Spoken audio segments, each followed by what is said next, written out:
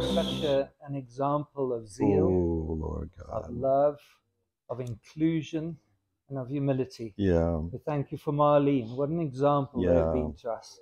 Now, Lord, we pray. Bless him as he blesses us. In Jesus' name. Amen. Amen.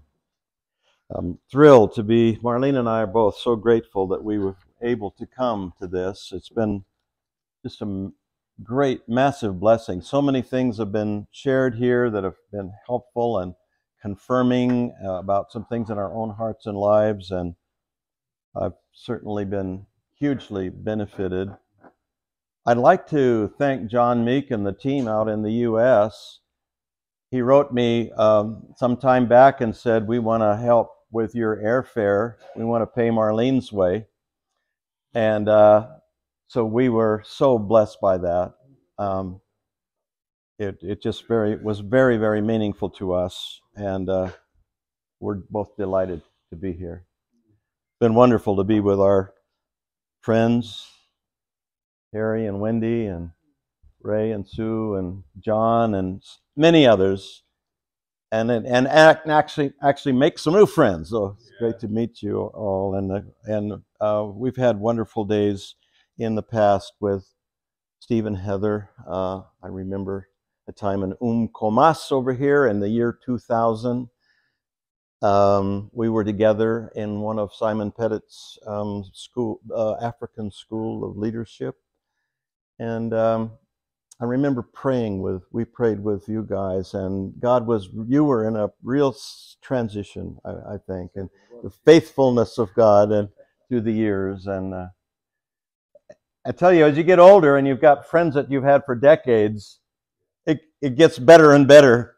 You don't have to just be nostalgic all the time, but those long-lasting relationships are so valuable. And I appreciate the fact that we're a movement with loads of long-lasting relationships, at least among the older folks. And some movements aren't that way.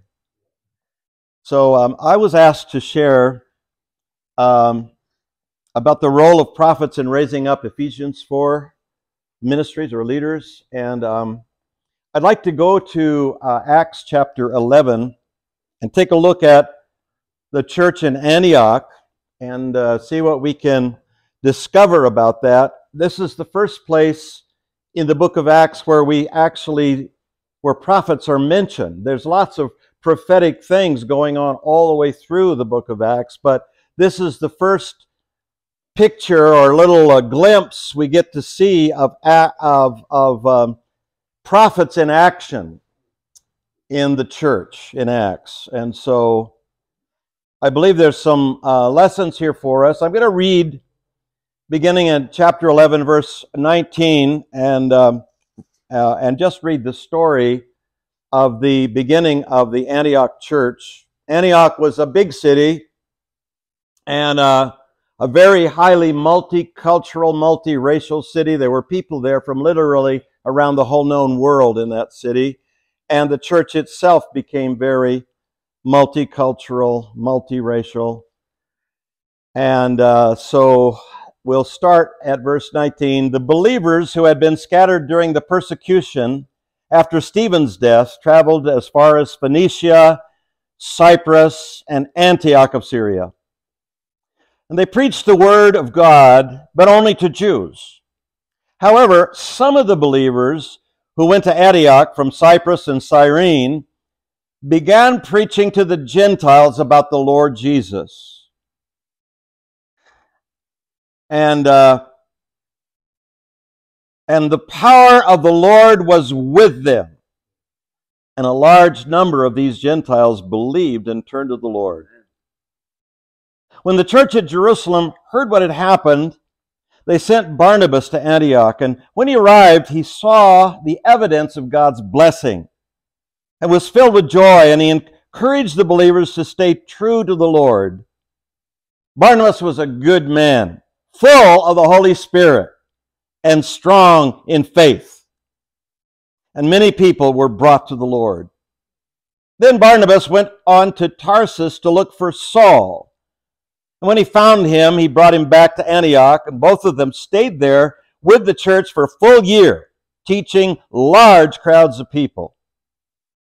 It was at Antioch that the believers were first called Christians. Now, during this time, some prophets traveled from Jerusalem to Antioch, and one of them, named Agabus, stood up in one of the meetings and predicted by the Holy Spirit that a great famine was coming upon the entire Roman world. This was fulfilled during the reign of Claudius, and that wasn't too much after that. So the believers in Antioch decided to send relief to the brothers and sisters in Judea, everyone giving as much as they could. This they did, entrusting their gifts to Barnabas and Saul to take to the elders of the church in Jerusalem. And then I'm just going to flip over to the next glimpse of this church in Acts chapter 13 and verse 1. And it says, among the prophets and teachers of the church at Antioch in Syria were Barnabas, Simeon, called the Black Man, Lucius from Cyrene, Manaen, the childhood companion of King Herod Antipas, and Saul. One day these men were worshiping the Lord and fasting, and the Holy Spirit said, dedicate Barnabas and Saul for the special work for which I've called them. And so after more fasting and prayer, the men laid their hands on them and sent them on their way. And off they went on the first apostolic mission out into the nations of the world. Changed the world. What happened in that church changed the world. And so we're going to talk about this story a little bit. And I'd like for us to just interact a little bit. So the first thing I'd like to ask you is, and I'd like to have interaction and sharing. Maybe your comments could be kept sort of short to leave room for several different comments, okay?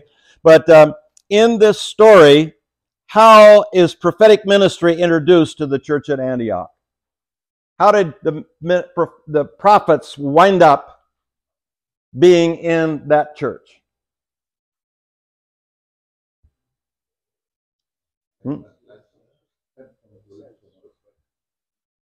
From Jerusalem, they came sniff around and see what was going on. They came down from Jerusalem. How many were there? A number. Yeah. There were a number of them. It's interesting that picture here we get of how these prophets came to the church in Antioch. First of all, the church in Jerusalem had sent down Barnabas to visit and see what was going on. He was so excited about what was happening, he stayed there and then got Saul to come, and they joined together. I think Barnabas was, well, we know that he became an apostle.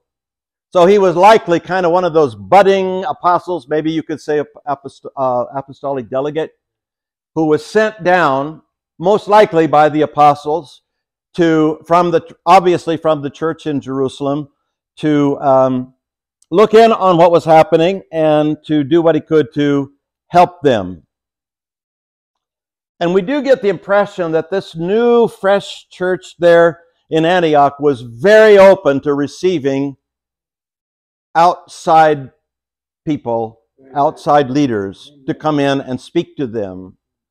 It was fresh, it was Holy Spirit anointed, it was something brand new. We have a church made up of Jews and Gentiles, all together as one. And then a little bit later, this team or company of prophets show up from Jerusalem, from the church in Jerusalem as well. And though it doesn't specifically say this, I think it's highly probable they were sent by the leaders, probably by the apostles, to visit and minister to that church. It would appear to me that right from the beginning, there was a sense that we need prophetic ministry coming into the churches. And there was obviously apostolic ministry coming into the churches in the stories that come before this, with Peter and others going to the churches round about in Judea. And so you have Agabus and this company or team of prophets that arrive at the church there in Antioch. What do you, why do you think these prophets came as a group? It's okay to just have an idea or a thought. We won't get too upset if it seems odd,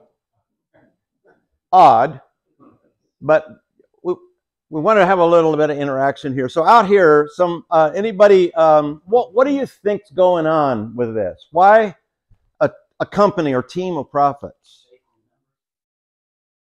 Safety in numbers. Safety in numbers. That's pretty good. So that they can confirm the prophetic. Say again. So that they can confirm the prophetic with each other. Yeah, so that they can confirm the prophetic with each other. And that's good.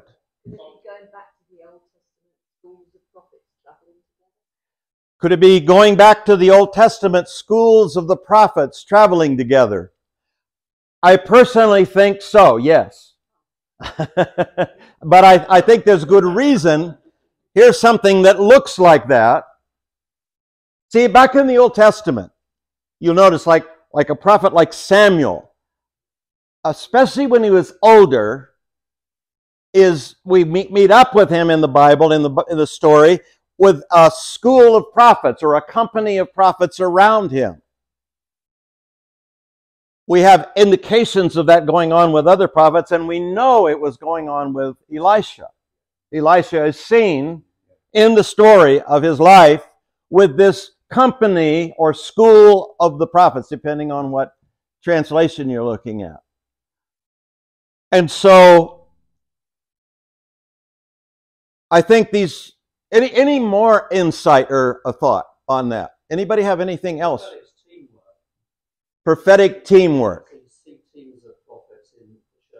Yeah, right, exactly. And here in Antioch. And I would guess they probably got their idea from the stories of the Bible, but there was this also a kind of an accountability, as we heard there, a kind of a prophetic interaction that was important. There was immediate accountability because in the New Testament especially, we weigh prophecy. In the Old Testament, what did you do to a prophet who was proven to be a false prophet? You killed him because he was claiming to be hearing from God when very few people heard from God directly, because very few people were filled with the Spirit in the Old Covenant. But in the New Covenant, everybody's supposed to be filled with the Holy Spirit. And therefore, we all become prophetic somehow, because the presence of the Spirit is in fact prophetic, always. And many other things too. So we can all prophesy, if you're filled with the Spirit, that doesn't take away from and Terry has touched this and talked about it during our time here, it doesn't take away from the presence of actual prophets in the New Testament. All could prophesy, yeah. Some prophesy, once in a great while. Some prophesy more frequently. And some have a ministry of a prophet, which we see in action here, and we can learn as we look at this maybe a little bit more. I think one of the things about this teamwork is that it actually discourages what I call the superstar syndrome. Does that make sense?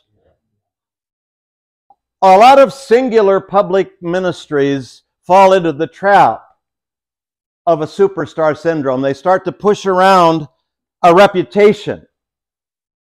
And that could certainly happen to prophets. There can be kind of a wow factor to prophecy and prophetic things, and it's easy to start pushing a reputation around and have to keep it going. And that leads to trouble. That just simply is an accident waiting to go happen. And it's not just prophets that fall into that, but they do fall into that. So it helps avoid the superstar syndrome. And I think because of the model we get in the Old Testament of Samuel and a company of prophets around him, and then you have Elisha, a company of prophets around him, and there's other indicators in the Old Testament along those lines as well. It's probable that this Agabus, who's mentioned and who has actually stepped out and brought a prophetic word, that the team may well have been a company of younger prophets. I can't prove that except from the model of the Old Testament, but they were collaborating, and it would be likely, or at least highly possible, that Agabus is a more senior, developed, mature prophet, probably older. And so he's mentioned here, and he actually prophesies. I would say this, just as a passing comment on this, but Luke, who wrote the book of Acts, doesn't seem to like to waste ink. And so he tells the story with a few words, and so we get a pretty short prophecy here. There's a famine coming. I think maybe there was some more said that didn't get written down. I can't prove that. But we get the gist of it, don't we? That's all we really need, is the gist. We don't have to hear every single thing. But maybe some of those other prophets chipped in and added to. That's what typically happens around where I go. I mean, it's been happening here all week. We get inspired by a word somebody brings, and we find the Holy Spirit talking to us, and we want to add another aspect. And I find that is really kind of, I think, the Holy Spirit's way of doing prophecy most of the time. We prophesy, Paul says, in part. And I think that happens just about every time we open our mouths to prophesy. We give a portion, and then maybe somebody else gets another portion, and then another, and it actually rounds out the prophetic word more. So maybe that's probably what may have been happening here. So anyway, you get this picture of a company of prophets ministering together. And I think that is a wonderful model. The singular public ministry has been proving itself to be a big accident waiting to happen. And I don't want to start telling any horror stories, but we could all tell them, couldn't we? Of very high profile public ministries. Not all, but quite a few. And you think, wouldn't it have been better if he'd had some people around him that could really talk to him? And I know Terry's been sharing some really important things along those lines, so I'll go over that anymore. But I think we get the picture here.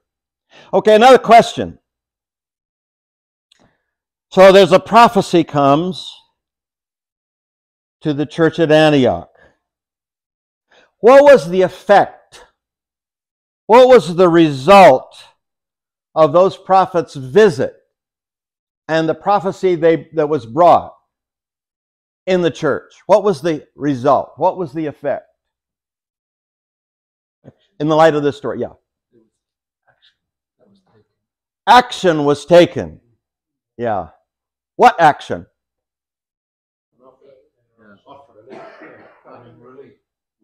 They took up an offering. to bring relief. Anything else?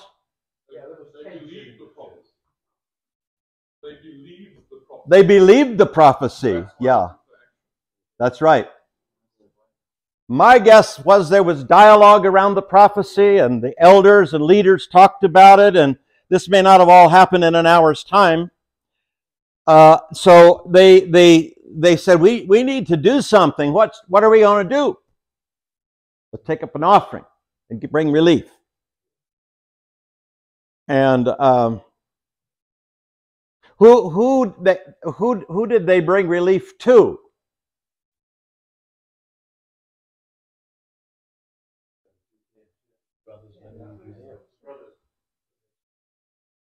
Brothers? What kind of brothers? Jewish brothers, people from Judea, because they were the hardest hit by the famine. That's one reason anyway. Maybe not the only reason. Anything else? So my hearing is not great, so that's why I walk around and try to get close. But lift your voice if you have anything to say more. Because it's all kinds of things. I find in these dialogue times, sometimes people say things that I thought, wow, I wish I'd have thought of that. So it's quite interesting. It's straight after the council in Jerusalem. And obviously they've heard all these Gentiles are getting saved. Quite possibly they sent them to check the church out. Paul, and they've heard Barnabas has just brought Paul. Yeah. And it may be that they've gone to check it out. Happening. And if this hadn't have happened, then you see the connection. It could have been a breakaway church. Yeah. But actually, they're brought back in and they're connected with the Jerusalem. This was a highly unique thing happening in Antioch. Yeah. Stuff like this had happened already with Peter and Cornelius, but this was a widespread outbreak of the Spirit among Gentile people. Yeah. And so you have Jewish background people and you have Gentile people in the same church. And there are all kinds of nationalities, backgrounds, races, language groups probably, although Greek was commonly spoken by most everybody. But here's some things that, just in light of these observations,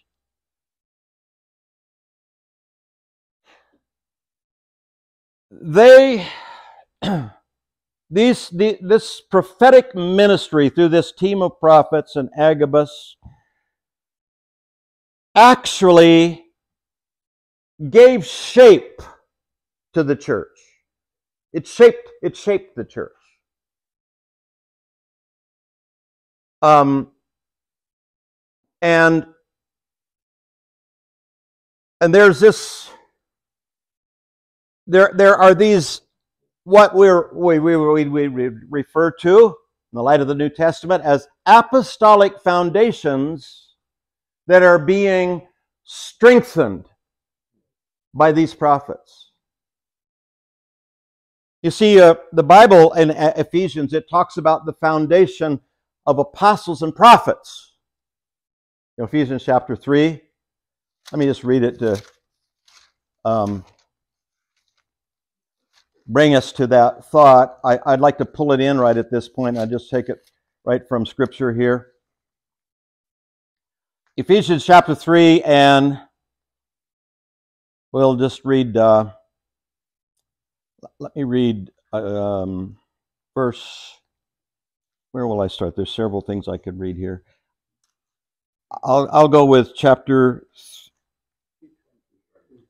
let's do 3:5, sorry. Chapter 3, verse 5, we'll do that one. We could read quite a bit, but it says, God did not reveal this previously to previous generations. God's mysterious plan is what it says there. That this plan, God Himself revealed His mysterious plan to me, Paul says. As you read what I've written, you will understand my insight into this plan regarding Christ. God did not reveal it to previous generations, but now, right here, now, by His Spirit, He has revealed it to His holy apostles and prophets. I wanted that verse because of the now word. Many think that the only apostles and prophets being talked about were historic prophets, but that's not the tenor of what this says. These guys are living, breathing people right now. Other people in decades, years, millennium past didn't get this. Now it's been revealed by apostles and prophets. These foundations. And there is something foundational about prophetic and apostolic ministry, or prophets and apostles. And a foundation, I'd like to suggest to you that a foundation is being strengthened by these prophets. How so? Well, first off, and I'd like to say, let me make another comment. There is something really powerful about apostles and prophets working together.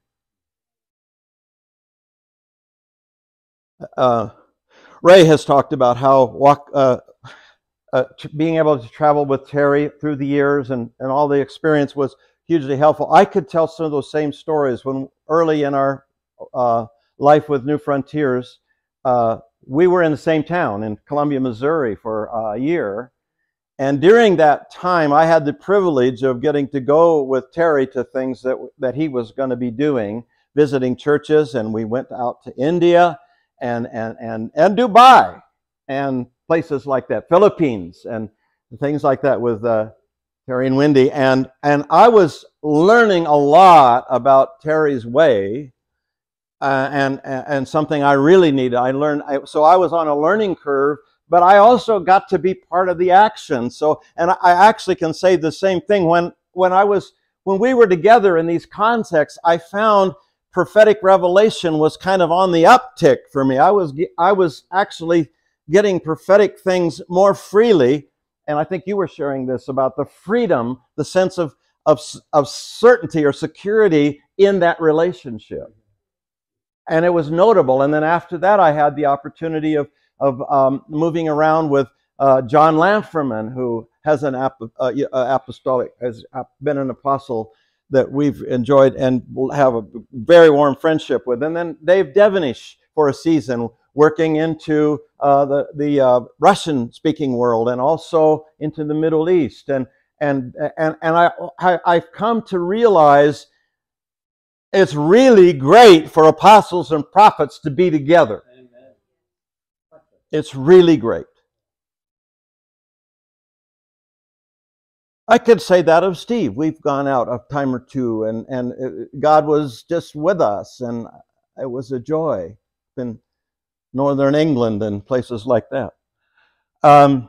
So you see this collaboration here with apostles and prophets. Now, there's a budding prophet there. Barnabas is there, and now Saul is there, and they're on their way. But they probably were sent by apostles to get there. They weren't just a band of roving lone rangers or a group of people who wandered around the country, wherever they felt to go. I believe they were very strategically moving around. And so there's this ministry to the poor that emerges as a result. Is that a apostolic foundation? Remember the poor? Yeah. So there was something foundational about this. Now, what is it? They probably all knew we need to remember the poor. But what happened, and I think this might be, I don't want to make too strong a statements, because there is kind of a uniqueness between apostles and prophets in some ways, but the work that's done is the same thing. It's foundational, or it's meant to be. Some prophets who don't have this combination and work in their life, apostles and prophets together, tend to be people who move around with a prophetic gift, and the only way they know to use it is by going into a group and blessing individuals. But they're not doing much about strengthening and laying foundation in the church. That's kind of a standard thing that you find. A gift of revelation that is mostly used because they don't have many other, they don't know what the options are. They just they give words to people. Maybe a highly developed kind of word of knowledge and prophetic, and that's that. So I'm not being critical, especially, but I think prophecy goes way beyond that in the New Testament, and it's about foundation laying. Well, how did these guys lay this foundation? And I think this might be kind of typical of prophets. They actually, by revelation, the apostles work by revelation too. But they bring revelation into the moment sometimes, or into the actual situation, giving expression to an apostolic foundation in a specific way. And the outcome of the prophecy, as short as it is in our New Testament, is that they actually gave application to remember the poor by the outcome. The elders, and we're all probably talking about this, taking up an offering for the brothers in Judea, in Jerusalem. So it gave specific application to apostolic foundation. Does that make sense? Now, there's another aspect to this, and I think it's even weightier, and that is they not only gave application to the caring for the poor as something foundational to our life together in Christ, but who did they serve? Jewish background believers. What's going on here? There's unity between Jewish background Christians and Gentile background Christians. There's unity between Christians who will not eat bacon or shrimp or things like that, and Christians who do eat bacon and shrimp and things like that. Now that may seem kind of humorous to us, but that was a serious problem for these people with their backgrounds. And so what's going on? What foundation is being given clear, practical expression to by these prophets? One new man in Christ. One new man in Christ. And you had Gentile background believers taking up as much money as they could afford to give to bless the Jewish background believers up in Jerusalem and in Judea that were hit by the famine. One new man in Christ. And I think that's something that often happens when you combine apostolic ministry and prophetic ministry. Prophets may get specific application to an apostolic foundation. And so what is the difference between an apostolic foundation and a prophetic foundation? My answer would be none. No difference. No difference. But perhaps in its application, one helps the other to some degree, and put these things, wheels on these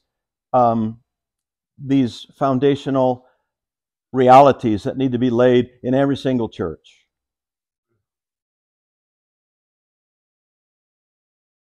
Maybe I'll at this point just make a quick side comment about the difference between Old Testament prophets and New Testament prophets. And this is a short comment. There's a lot more to be said.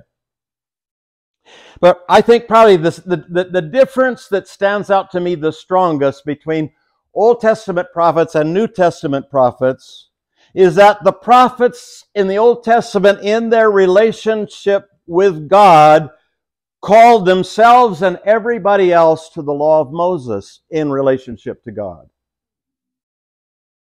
They were more or less enforcers of the law of Moses in the Old Testament. What else was there? But now, in the new covenant, these prophets are calling everybody into relationship with Christ and one new man in Christ, which is by far a better covenant, and Terry's convinced us all of that.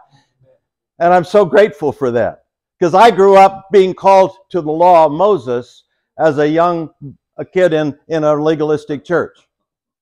And actually they added to the law of Moses. So they made all kinds of laws that if you don't keep, and Jesus had suddenly come because dispensationalism had come in great power in the 1950s when I was a kid growing up. And it was that Jesus could come any minute because now Israel's a nation. And they took that to be a fulfillment of prophecy, and now it's almost over. It's almost done. By the way, I won't get into eschatology, but that's a very poor eschatology. But there was this constant warning. What should happen if you should be sitting in a movie theater tonight and Jesus would come back? What would happen to your soul? And I was scared to death.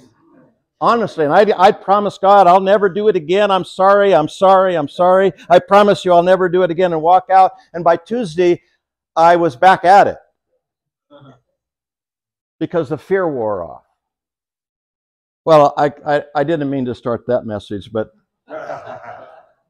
these guys are getting people connected in very real ways to one new man in Christ, these prophets.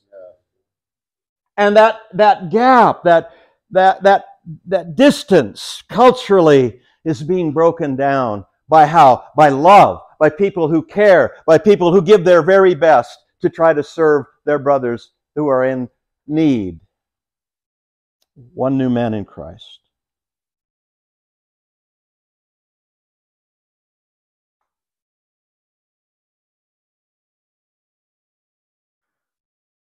So, it's likely that this prophetic teamwork that happened there in Antioch, well, I think it's more than likely. It's probably pretty clear here. This prophetic team that came to Antioch had something to do with releasing Ephesians 4 ministries. Why do I say that? Because the next scene in Acts 13, what happens? There are prophets and teachers living in Antioch, and they're the leadership.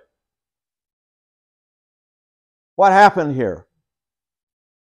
Well, reading between the lines, the presence of prophets coming to them and ministering among them has a tendency to call out prophetic gifting in people who aren't moving in it yet, and they're new in the Lord. And the next thing you know, you've got some prophets in the local church. Does that make sense? Yeah. I mean, gifting is catchy. That's why we need all these gifts, all these Ephesians 4 gifts in our churches. If you don't have any, go out and look for some in in your fellowship or someplace and have them come. And as Terry was saying, sometimes reaching out for the gift that's in somebody, even when they may not be exactly a carbon copy of what we are, because they bring something. And so I believe that the presence of these prophets that are now part of the church in Antioch has some connection to the prophets that have come and visited them.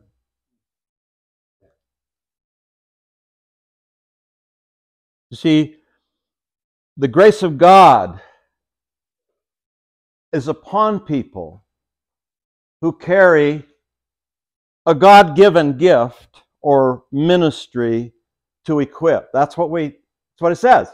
He gave to the church apostles, prophets, evangelists, pastors, teachers to reproduce themselves and equip the church. And we could all use a little more prophetic equipping and a little more apostolic equipping, maybe a whole lot more. And we need some evangelists around to stir us up. I've been around a few evangelists, and the next thing you know, I'm out in the street somewhere passing out my personal tract. You do that. But anyway, and others. We had Lex Loizidis with us at one point back in Colombia, and he had us all with personal tracts. I mean, he rubbed off on everybody. So we need these ministries. And these prophets had something to do with raising up other Ephesians 4 prophets, and very likely putting a fire under others in some other direction by the Spirit. And it was out of Antioch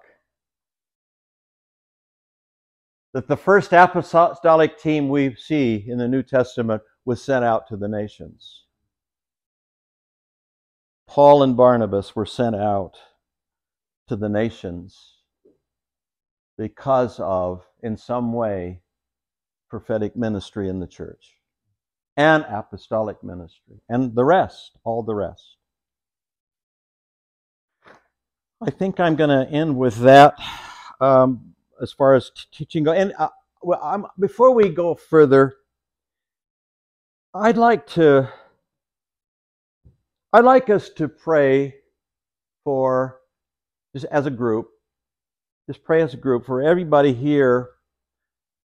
Not that we can all prophesy, and I'll bet you nearly everybody in the room has prophesied. Is that right? Most everybody has prophesied at least once.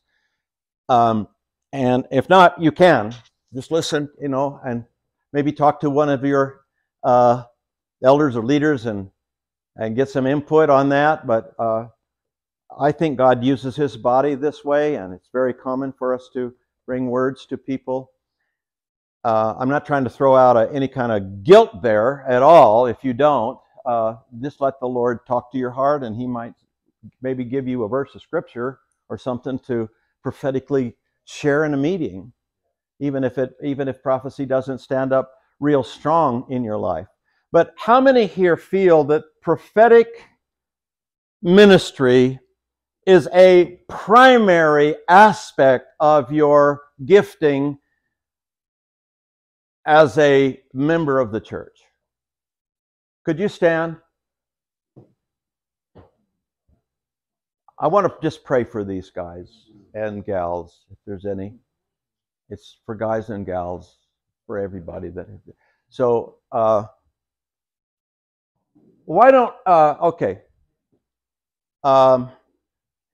we just, those nearby, just reach out and extend your hand, and I just want to pray God's blessing on these guys and gals, ladies. I'm an American, I use some funny words.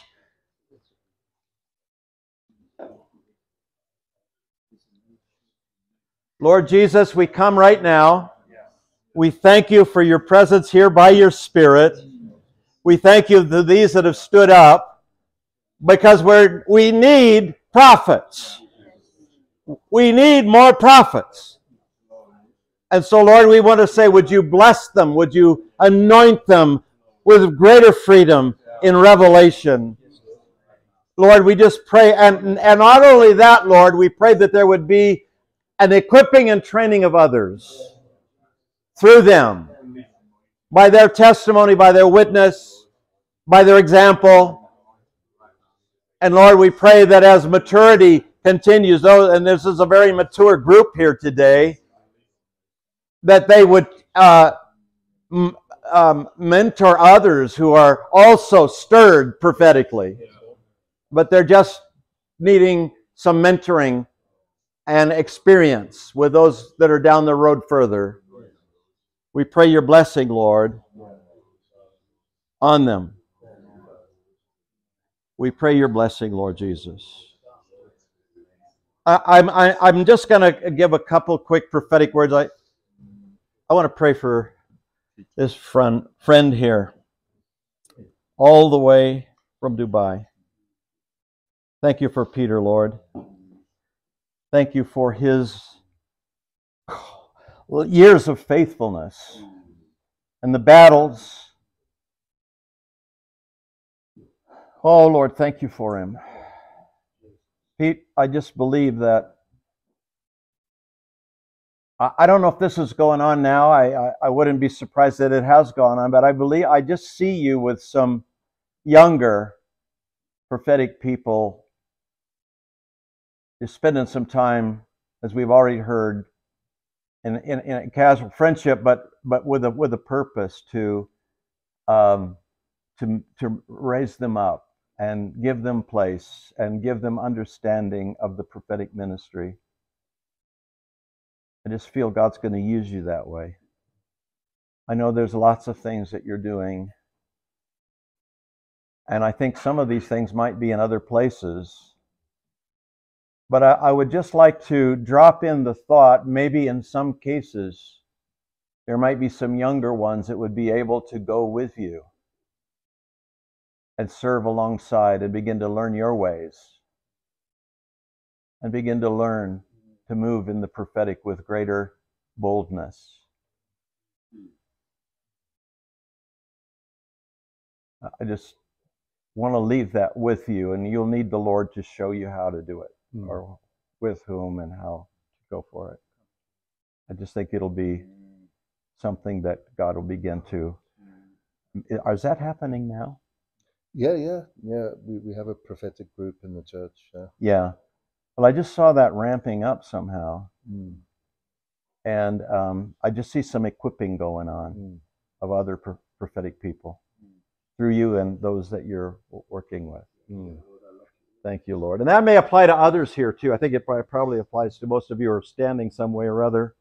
I wanted to give that to Peter.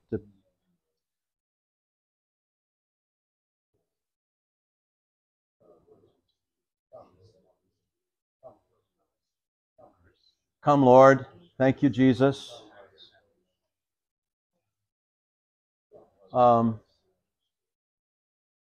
Is Mike in here? There you are.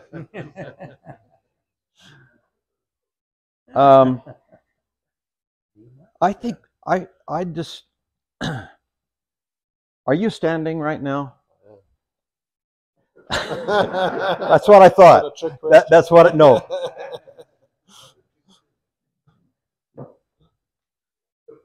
I just see an increase of prophetic mantle on you, if I could use that kind of language. I see it ramping up and becoming increasingly incisive.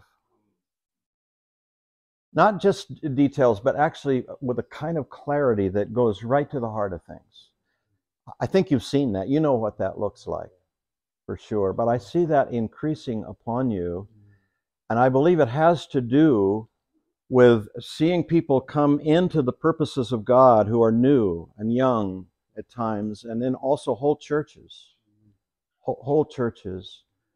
Maybe something like what we read about here in the Antioch church. I see you doing things that really bring some people through into a prophetic release in areas of their lives, and churches coming through to gripping, really getting hold of apostolic prophetic vision. I see that increasing. I see it developing in you, and I really feel that you're going to actually be used by the Lord to give some prophetic strategies for unlocking doors into regions beyond. Prophetic strategies. And it is all in kind of this team concept. So, Lord, I just want to pray for my brother, Lord. Thank you for the work that's going on. Thank you for his years in you and faithfulness.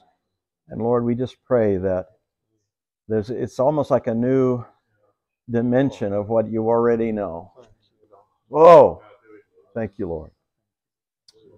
Amen, Jesus. Thank you, Father. Thank you, Father. Now, if you relate to some of those words there, I'm not going to go through the whole group here, but God's going to talk to you, and maybe some of these words that have been shared, you say, I can picture that in my life. Take it. That's what the Lord does sometimes. And if you feel like it's speaking into your heart, take it.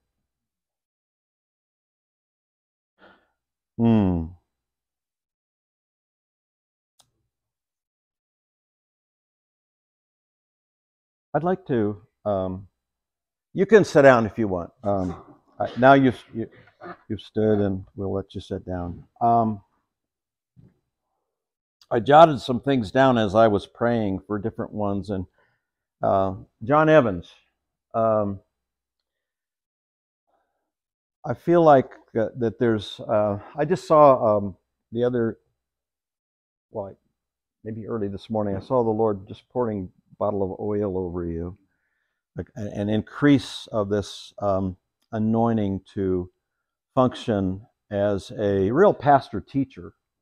If I could, is that okay for me to say that? That kind of, I mean, I know there's all kinds of things going on in your life, but I do see you as a gifted teacher. Is that close enough? I'm not trying to put you in a box, but I felt like that almost prophetically God is going to begin to give you things out from your study, out from your teaching gift, that's going to actually be revelatory in preparing training for a new and younger generation.